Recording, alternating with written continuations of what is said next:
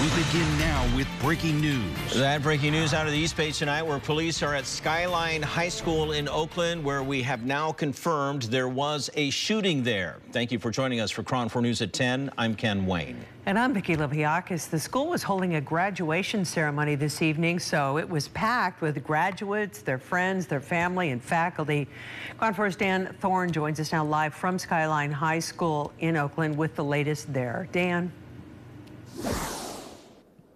Yeah, Vicki and Ken, we're still waiting to hear from Oakland police, but as you can see, a huge police presence still at the road leading up to Skyline High School after that shooting that happened here earlier this evening. We just heard from Oakland police, who said that there were multiple victims. We don't know the extent of those injuries.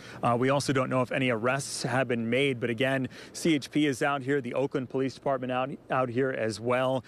We saw the scene here earlier, some video that was provided to us showing a chaotic scene with a number of emergency responders, police cruisers, ambulances on scene. Lots of students also seen leaving the school as this graduation ceremony was going on here.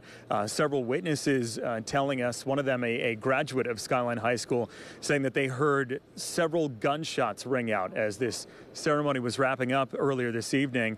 They also say that they saw people that were running, and then the students were then being taken to a gym locker room for safety.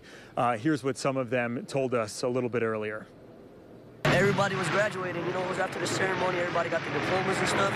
You know, it's a graduation, it's a Skyline, you know, it should be a good day and stuff like that, you know.